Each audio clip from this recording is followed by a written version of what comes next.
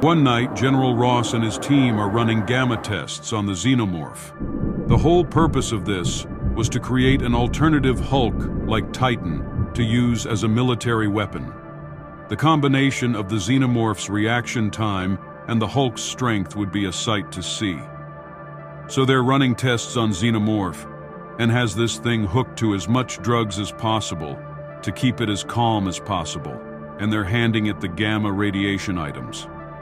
They were doing slight transfers in energy between the two to see the Xenomorph's reaction, and everything was calm. Bruce Banner got word and was running to the lab to stop this madness, since he knew what the repercussions were going to be. At one point during another energy transfer, a lightning bolt hit the generators outside the lab, and the entire lab exploded. All the gamma matter exploded in the room, causing Xenomorph to intake everything. The Hulk wakes up from the boom a few minutes later, and everything is weirdly silent.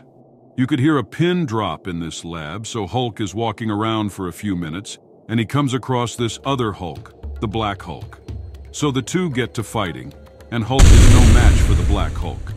Black Hulk puts the beats on Hulk without breaking a sweat. And after a few minutes of fighting, Black Hulk puts the finishing blow on Hulk, punching a dent into his head, and he dips out of the lab to roam around. After a few hours of destroying the city, Black Hulk gets hit with lasers. He looks up and notices Iron Man, so Iron Man charges up his beam. Before it can even get halfway there, he gets hit with a flying car and is nearly dead. Black Hulk stands over Iron Man's body, about to finish him off, when Doctor Strange shows up and shoots these magical lasers point blank at Black Hulk, sending him into another dimension. A few minutes of falling and right, as the portal is about to open up to an alternative universe, the Flash runs straight into the portal by mistake and gets a quick glance at Hulk. The two get back in the Marvel Universe, and the Flash is dodging everything like Mayweather in his prime. Flash decided to run back in time, and he was making progress, bringing everyone back.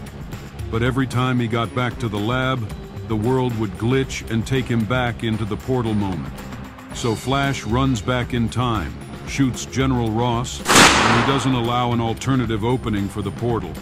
Instead, he keeps that gap closed, so the portal ends up sending Black Hulk to some other universe. The Flash meets up with Strange, and as a thank you, Doctor Strange sent him back to his universe and everything seemed fine again. Black Hulk ended up in another destination. This time, it was Asgard, and I have a feeling that someone wouldn't be too happy to have new guests.